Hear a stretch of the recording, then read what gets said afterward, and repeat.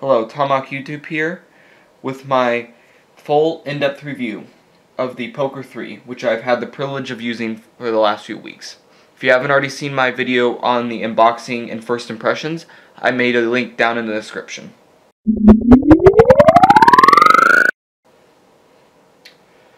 The Pok3r comes in this beautiful yet simple box. Just says Pok3r on the top, Vortex on the front.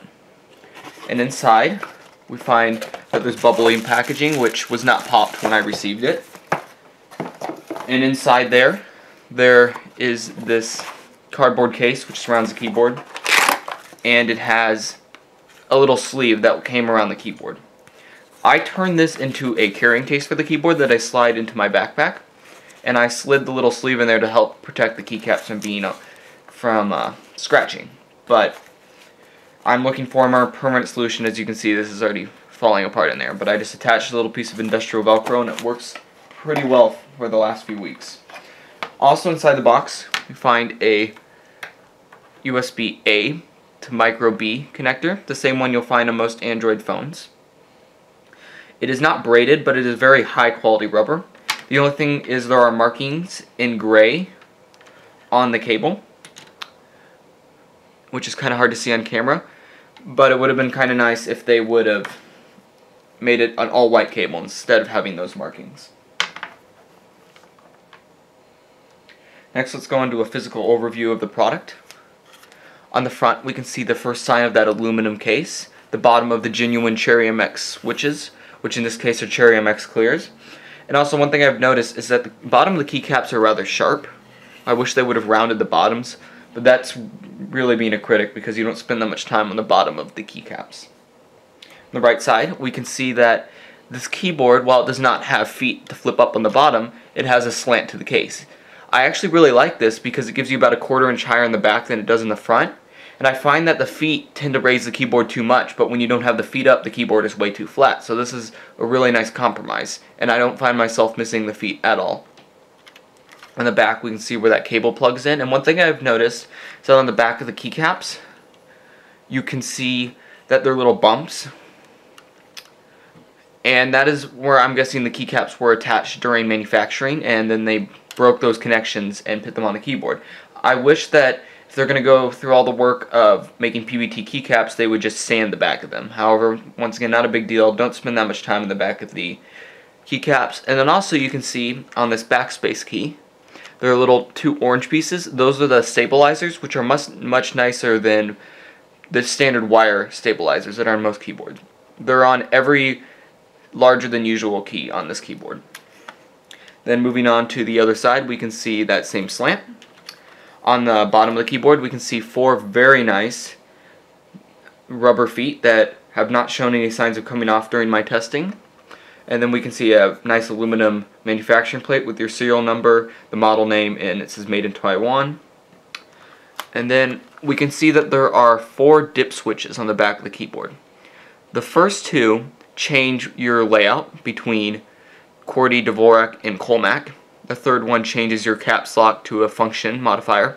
And the fourth one allows you to change your function keys to anywhere else on the keyboard. Now we can move on to the top of the keyboard, which is probably what you're most interested in. We can see that we have PBT keycaps, which are very nice. The only problem with them is they are laser etched, meaning they will wear off over time. It's a little disappointing to see that they went through all the work of putting PBT keycaps on and didn't make them double shot, but that would have added additional price to the keyboard, so can't really complain too much there, other than later down the line you may want to purchase PBT keycaps because these will wear out, and if that bothers you, it's good to keep that in mind. On this particular keyboard we have white with a gray font. It's because I ordered the white model. If you order the black model, it'll have a brown font, which is not as ugly as it sounds. It actually looks quite nice. And I really like the keyboard's text. It's nice and simple, and it goes along with the general aesthetic of the keyboard. For example, you can see that Windows key, instead of having a Windows symbol, just says WIN, just to keep it nice and simple. One thing that I have noticed, and a few other people have noticed on the internet, is that all these function modifiers are lower left justified, like they have the text in the lower left hand corner. all the letters are top left, which is all fine and good, but then for whatever reason the escape key is centered. So, just a little, seems like a little oversight right there, but it's not too big of a deal. I would have never noticed that unless somebody had pointed it out to me. We can also see that there are a function key and a program key, PN key, meaning there's no Windows key on the right side, but most people only use the Windows key on the left side. And these are both used for programming the keyboard. Now the typing gaming experience of this keyboard really comes down to the switches you order. Because there's no flex in the back plate, and I really like these keycaps, they're nice and short, you're not going to find any problems there.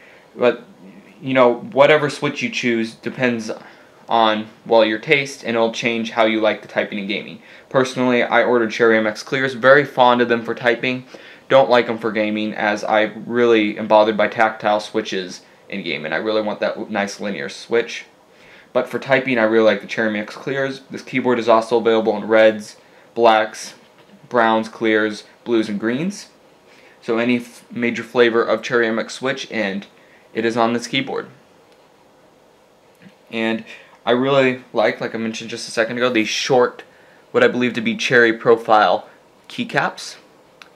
And even though it doesn't have a wrist rest, it's not really a problem because it's so short. Your wrist can just kind of sit near the table and you can type away. I've not missed the wrist rest once while using this keyboard.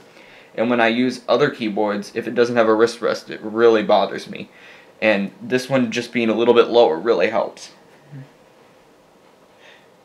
And then one more thing on the typing on the keyboard is overall, I think it is one of the best typing experience you're going to have on a keyboard. One of the best gaming experience you can have on a keyboard due to the size.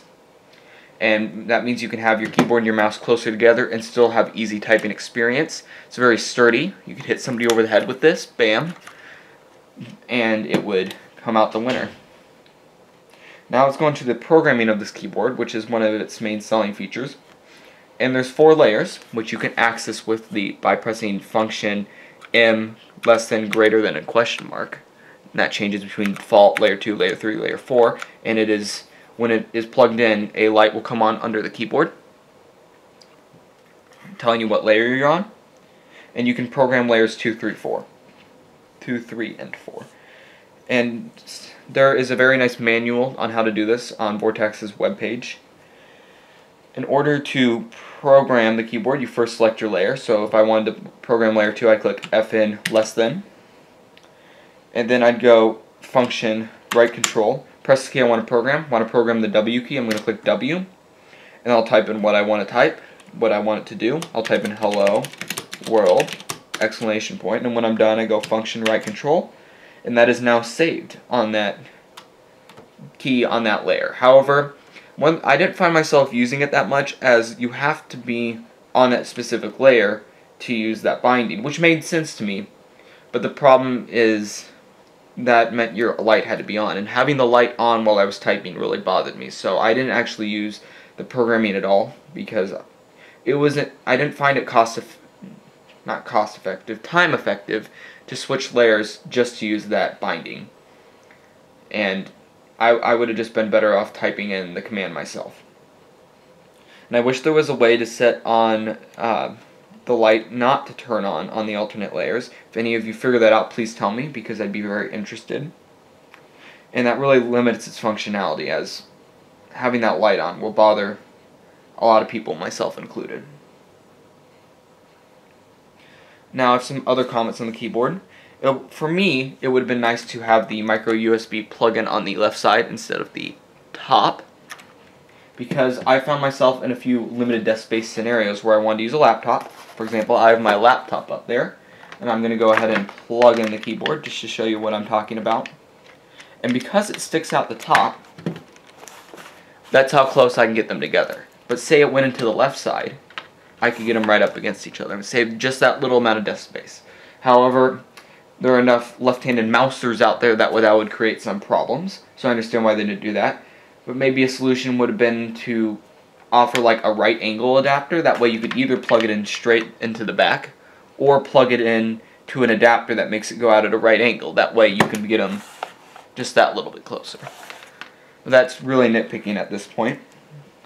The other thing is the IJKL, being the arrow keys when you have the function key down, is a little awkward. On the previous poker keyboards, they've had them on WASD, which made a lot more sense to me, because if I use arrow keys for going down the web pages when I have dedicated ones, and I didn't find myself doing that on this keyboard because it was so awkward to either click the function key with the right hand and try to use just one finger to change between them or come all the way over.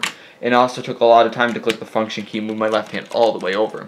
Would have been nice just to have it on WSD, function, press those keys. You could rebind this, other than I don't want to have the backlight on in the alternate modes, so it comes back to having that backlight on bothering me. The other thing that would have been nice is if they would manufacture a carrying case for this keyboard, because a lot of the carrying cases out there are a little small, a little big, they don't quite fit this keyboard right. And I think Vortex would have a very big audience if they sold one for this keyboard.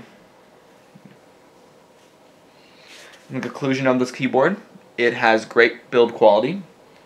The keycaps are PBT, and having that aluminum case and those PBT keycaps for the price of $120 to $135 is absolute steal, because nice PBT keycaps set you back $30 or more.